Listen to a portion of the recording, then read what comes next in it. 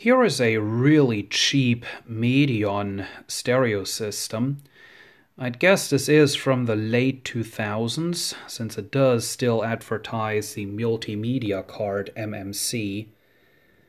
It does have a card slot up on top and a USB for a flash drive, but it'll probably only do MP3 and maybe uncompressed WAV, simply because it doesn't advertise any other formats on here. It does have a particularly fancy CD player in there. Ooh, look at that. The CD player is broken, despite the fact that it was never used by the previous owners. When I got this stereo system, the protective thing was still inside the CD player. So, despite being new, it is broken. And then, of course, it came with a couple of speakers, one of which I have right here. And as you can see, this is, well, full range, really cheap plastic bass reflex design. Nothing special. I want to tear this stereo system apart because with this being such a compact design, there is really not a lot of space in there. So I wonder, how did they design this? Is it a switch mode power supply, which would save them from having to put in a big transformer? Is it a Class D switch mode amplifier, which would save them from having to put in a big heatsink? Or is it an all-traditional design with linear power supply and a Class AB amplifier, just very cramped inside of there? I want to know, so let's open this up and find out. After removing a bunch of screws around the outside perimeter of the unit, the front folds down like this to reveal the components inside. So, what is what? The antenna input jack is tucked away down there. That's the auxiliary audio input jack. Up there is, on a daughter board, the USB jack and a card reader, which I've already detached from the main board. And this is the main board. The power supply sits right there. And there is also the speaker and headphone output hidden in that insulation. The panel on the front really only contains momentary push buttons, most of which, by the way, have contact problems, so you can't even use the radio in this thing anymore. This up here is the backlight for the display. The display has this weird little interface board right there. The CD player sits down in there, obviously. And then right here is the fancy door opening mechanism. Not even that would have worked for much longer, because this belt really doesn't have the kind of tension that it should have. Let's take a tour of the main board. The display backlight power is right here. This right here connects to the motors of the CD player, so this IC is the driver IC for those motors. This right here is all for the fancy loading mechanism, which apparently they've all done with discrete transistors right there.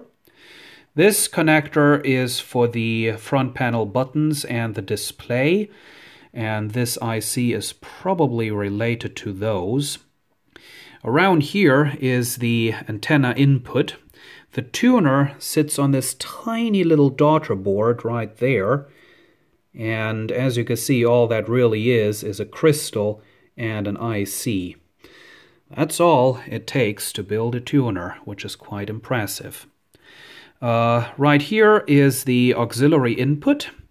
This is the amplifier section, and we'll take a closer look at that in a moment. Speaker output is right there. This is the power input. Looks like this runs on 2 different voltages. Right here is where the laser assembly of the CD player connects. And this IC, now I don't have internet in the workshop, so I can't look up these component numbers. But this IC, either it's an all-in-one CD player, because that obviously is where the laser assembly connects to, or this is a all-in-one chip that does the entire stereo system, basically a microcontroller, dedicated purpose.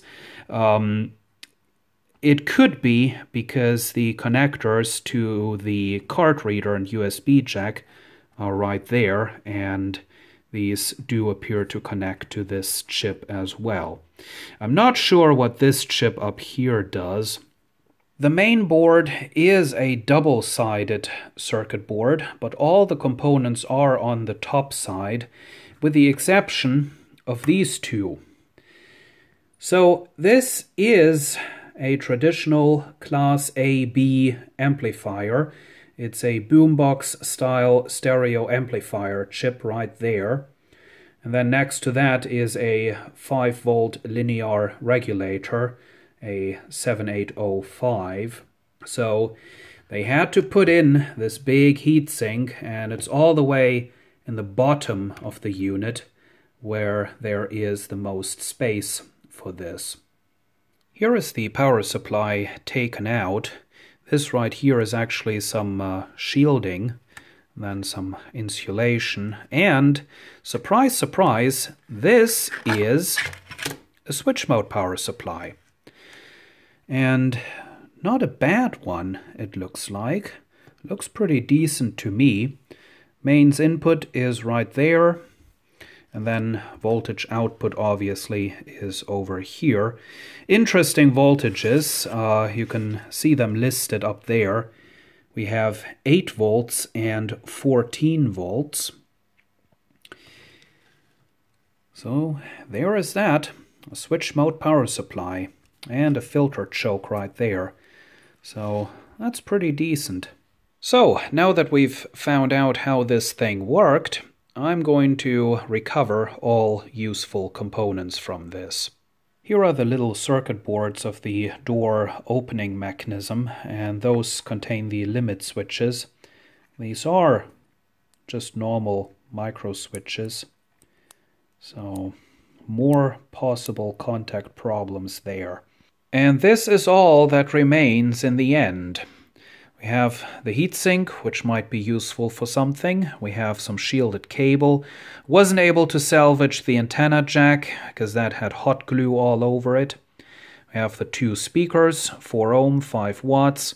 Very cheap. I'll probably just pop them for entertainment at some point. Some ferrite cores, USB jack. Some super bright blue LEDs, a red LED, the 7805 voltage regulator. This metal bar might be useful for something. This motor and gear assembly from the loading door drive thing, that might be useful for something. These dampening things from the CD player, they might be useful for something. Power switch and the power supply, 8 volts and 14 volts. I have inspected the other side of the board, and it is a proper design with proper insulation between the primary and secondary, so that's all fine.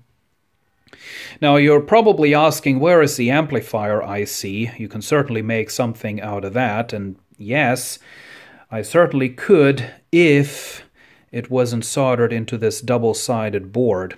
It is soldered in on the on this side as well as on this side, and unfortunately that is pretty much impossible to desolder. So this chip is, well, basically it's just going to be stuck in this board forever, so it's not salvageable.